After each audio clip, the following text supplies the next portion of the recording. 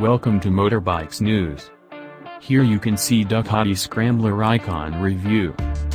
When the Ducati Design Center started working on the Ducati Scrambler, the goal immediately became a very clear one: to revive a legend while, simultaneously, building a truly modern bike.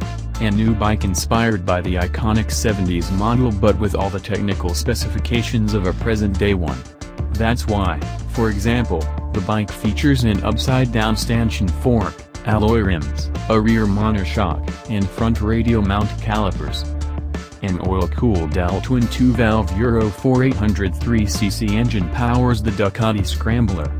Derived from the Master 796 engine, it has an 88mm bore, a 66mm stroke, and has been redesigned to give smooth acceleration throughout the rev range. The Design engine on the Ducati Scrambler has light machine-finished aluminum covers, including those on the clutch and alternator. The two belt covers are also made of aluminum and have, likewise, been machine-finished to enhance aesthetics. Please subscribe to our channel.